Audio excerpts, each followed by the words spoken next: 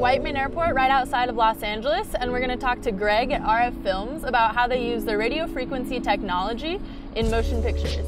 Greg's actually worked on some of the biggest films in Hollywood. He's just finished up with Black Panther and will be working on the upcoming Top Gun with Tom Cruise.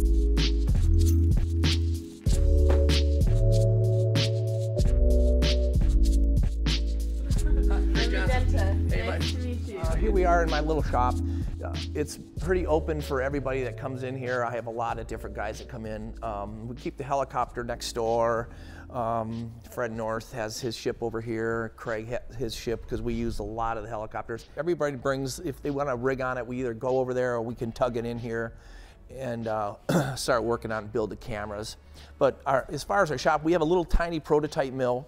And this is really basically to make a quick little part or drill an accurate hole in something. I usually stand here. This is kind of like my little solder station. So if I'm building, we build a lot of little breadboards. And this is a little power supply that's going in a jet.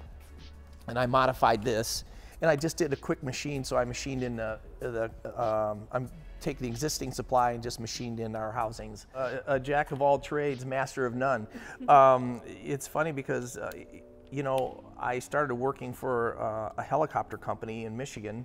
I started flying helicopters because I loved it, and then transitioned over to like very interested in the camera technology. And one thing led to another. Ended up getting my first job. My first job for ESPN was a camera operator for offshore boat racing.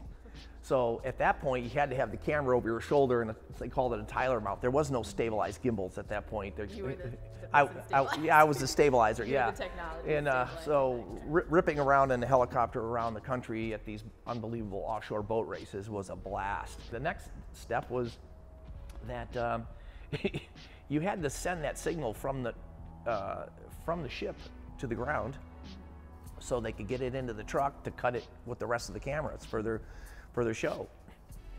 Well, I got involved with that. It became my job that I had all it rigged. I just learned it really by doing it. Do you think there was a turning point where you got into sort of the problem-solving game, or it's always been part of the process and part of the business? Well, yeah, I think my first little job with these little transmitters we had built, and basically the transmitters I used were really to control your sprinkler. So I modified the crap out of them and made them so that they would work and send video and all this other stuff. And my buddy, I got introduced from another friend to a guy that built antennas. So he would build these antennas, send them to me, I'd test them and say, man, that works great, or no, that didn't work so well. And then he'd build another one and send it to me. Just an antenna master, you know. I mean, the first time I went to his house and went up to his lab, and I'm looking at nothing but a wall of calculus. I'm like, this guy is brilliant. Yeah. He's deep. I can't even grasp everything he's doing, you know. So I just kind of geeked my way into it, and you know, just built my business on it. And we have a project right now that we're kind of developing for some guys. Is basically what happens is, this is a camera on a ribbon, and that's a 1080p camera. And you can put different lenses on, you can do a lot of different things.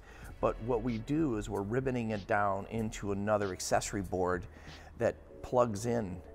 And bottom line is, what happens is the guy's helmet will have the transmitter and the camera embedded. Oh my gosh, all built into the helmet for drag racing. I'm going to miniaturize this, and what this is a roll axis. And what it does is it uses a sensor. There's a couple sensors here in the bottom, okay. And it uses GPS. Our film comes from second unit. We do a lot of helicopters, we do a lot of action, Fast and Furious, all that style of shooting. And the guys are like, man, we need a camera that's robust, that has HDSDI out so we can monitor, see the frame, and see that it works, and something that's bulletproof. And this is kind of what we came up with. So this sensor is bigger than Arri Alexa, and this is a prototype.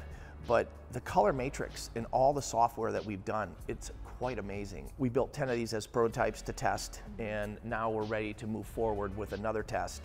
And it's just another little piece of, you know, things that we're working on. Basically what we're doing here is testing these arrays This is called a local oscillator, and what it does, this is an antenna element. So the RF comes in here, it sees it, this local oscillator sees that, takes it, changes it to another frequency, and then we run that signal right down off this cable and down to the receiver. We did a Delta commercial, and they gave us a new Airbus, and the mandate was from our CineJet that the director was going to ride in the Airbus. So we set up this array, 4 antennas on one side of the airplane, 4 on the other, and we transmitted from the jet into the Airbus. That way he could talk to them and he could see the pictures. And then plus we had a ground station. And the ground station, we probably had a picture maybe 50 miles, but that really wasn't the mandate. The mandate was to get it into the Airbus, and so that they could ride in there and direct however they wanted the shots.